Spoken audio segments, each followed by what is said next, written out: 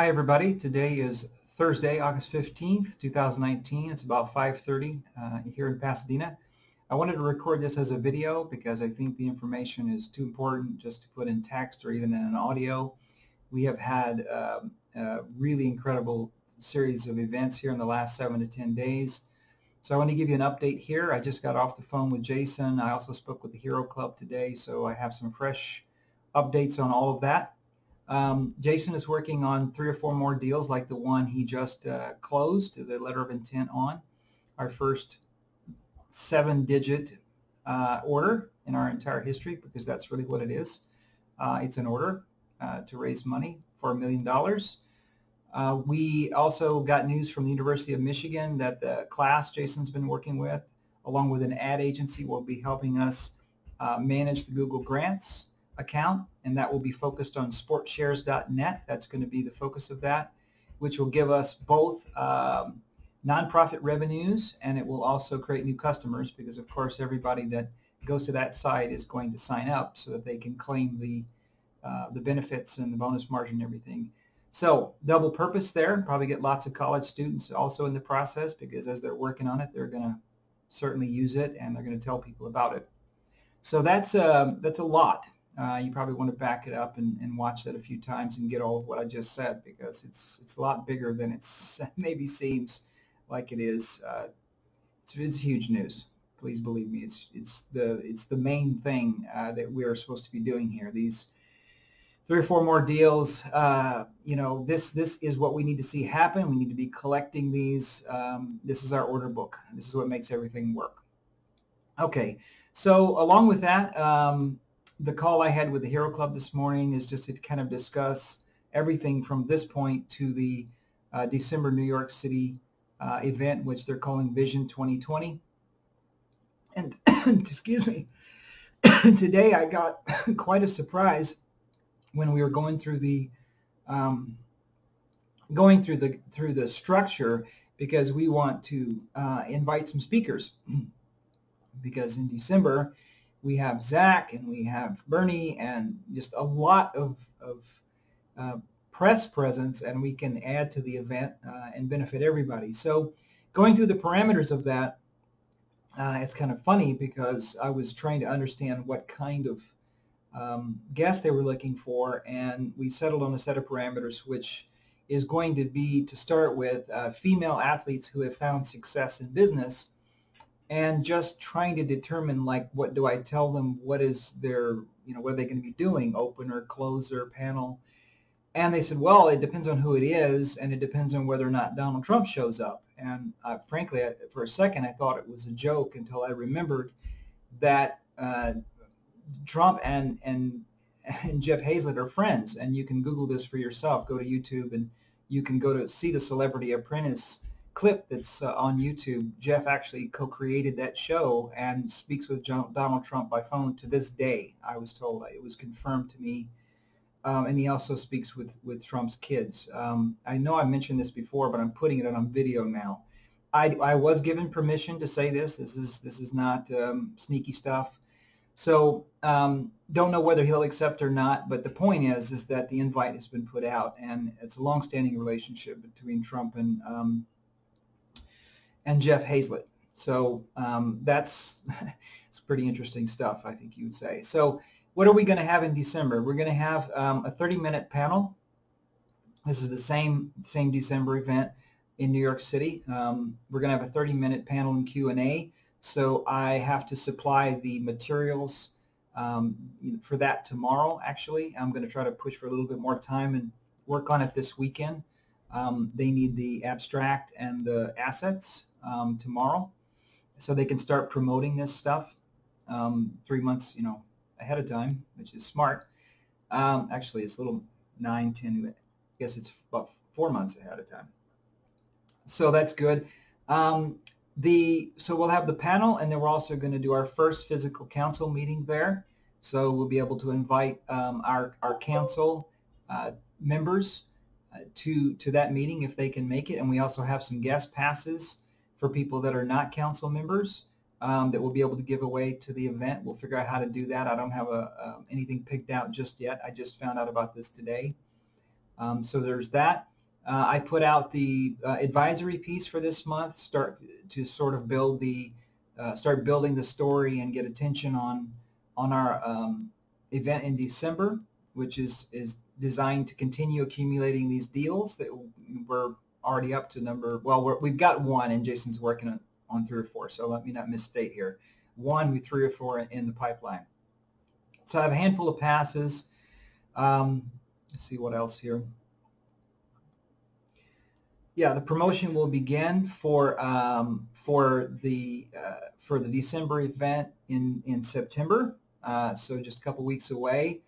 As I mentioned, Zach's star power is huge in December. It's a near certainty that he will be there in December with us this time.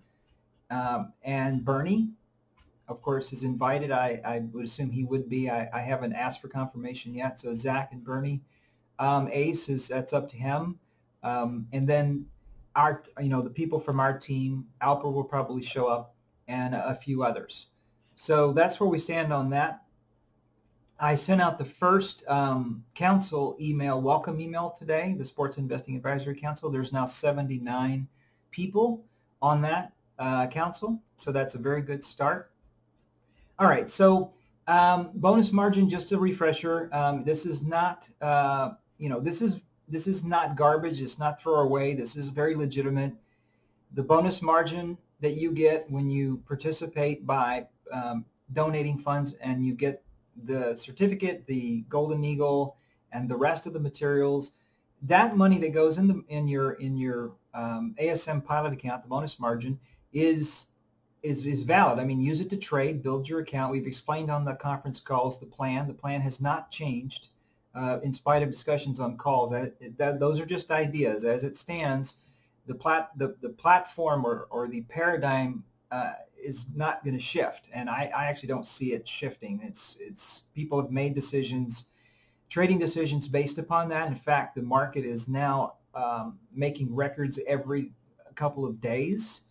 So to remind you what that was, the total value of your trading account, which is going to be cash plus sports shares minus bonus margin, is the starting balance. Now, it is my intention meaning the starting balance in the regulated or the exempt market. That's the market where we are starting up these smaller leagues that want to raise funds. So that starts first, and then we migrate over. We shut down the pilot market, and we move the balances over to this new exempt / regulated market that we're working on. So that's the plan. So there is still value in using that bonus margin to learn how to trade. It's 100-to-1 margin. That is not unheard of. It's actually even higher than that in the Forex markets. So have some fun, learn how to trade. $100 creating a $10,000 stake, that's pretty exciting, I would think. And then realize that your trading wins, that the sum of all of your account value less bonus margin is going to be the starting point for your new balance in the regulated / exempt market, which, it's going to start off as exempt. I can see that's what's happening here. So that, and then my intention is to do that as a straight 1-to-1, but there may be some intervening factors in the law or our discussion with regulators or however we do this that may not allow that. But that's not going to be based on my decision. It's going to be based on what comes back, and I'll be very clear with everybody how it happened, why it happened, and I'll show you the documents and prove it and all that. If it cannot be done 1-to-1, you're going to see why. Okay. So, and also those funds, in fact, at this point, until we get through these investment process, which has become a lot more attractive now that we're building our order book, 1, 2, 3, 4. That's what everybody wants to see. In fact, I have the fourth meeting with one of the leads tomorrow. Okay, this is the meeting that Alper attended. He's not going to attend that. Somebody's going to call in. So that's how things are going to work. Okay, so the the bonus margin is, I mean, the funds that you give us, because we're still a nonprofit. We're going to be a nonprofit until this transition is completed. So that the funds that come in as a donation that create the bonus margin, that's the only income that we have to support ASM until we get through this process. So it's very important that we get as much participation as we can. I'm going to continue to build the value as much as possible so that it makes sense for people to participate. I always look at it from the perspective of the customer. Would I do this?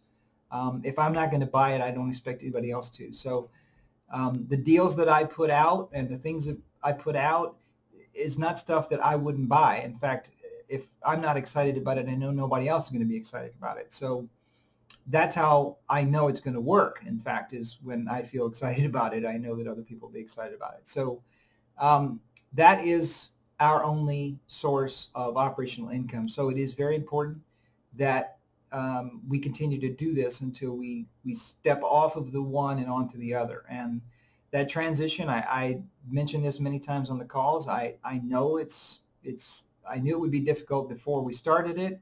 It is difficult. It's currently difficult, but there's a lot of stuff on the other side. I mean, I hope you see the actual purpose of ASM is being accomplished, and that's the whole purpose of the nonprofit, is to build this entire system and all this infrastructure and then move all of that over onto the for-profit entity, which everybody has a stake in, or at least not everybody, but the people who have a stake in have a stake in. So, a couple of other points before I close here. I think it's going to become more important that we we put more emphasis on the new asset class aspect of sports assets, safe haven, things that smart investors are looking for when they start to get a little nervous about the economy, which they are based on the numbers and everything happening. So we're going to, I think that's an important element. I mentioned this a few times. It's going to become more of a focus for us going forward. And as a talking point, the idea that ASM is kind of like a GoFundMe for sports, we're kind of playing around with that to see if that messaging works. We'll see. I'm not 100% sure that's going to fit, but it might. Okay, so in closing, help us bridge the gap, basically to fill our first $1 million order, because that's what it is. Sportshares.net is the website.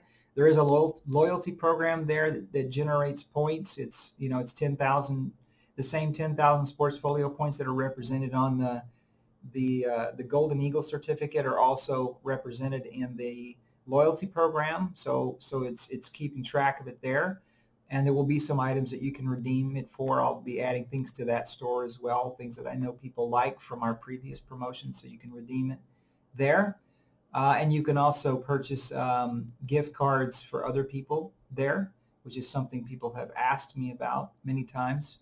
You can do that as well, and the links have already been sent around to everybody.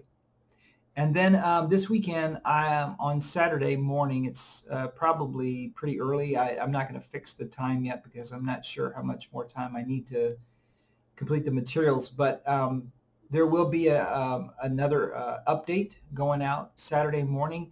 And as part of that, I will explain to everyone how they can get a copy of the unfiltered conference calls going all the way back to the point we stopped, which was explained on the last phone call. The last unfiltered conference call that was going to be distributed went out a couple days ago. There will be no more of that. It will be private from this point forward, and the only way you can get a copy is to get it from us through some program that we create that puts it on the USB drive, and or gives you access via a secure system that we're going to set up, because I know people want to hear this and I still want to communicate it. And actually, since we're not going to be distributing it anymore and we're going to just be putting summaries in the public domain, we can actually open up the conversation a bit wider, because there's been some measuring of the call because we knew it would be published. So with the unfiltered calls that are going to be put in a secure system, we actually will be able to have more frank conversations with more details, and that's what will be available to people who We know are legitimate stockholders and are not trying to cause harm, which is basically what put us in this situation and caused the change. Frankly, it's probably a blessing in disguise. This was a system that was too open, and this is how we learned a lesson. So for those of you who should have the calls unfiltered, you're actually going to get more data in detail because we're going to lock it down, and you will be able to get a copy of the archive. Just keep an eye on your email this weekend because I'll be sending out how you can do that. So I think I've covered everything here. If not, I'll cover it on the Saturday update. So thank you for your time and have a great weekend. Okay, bye now.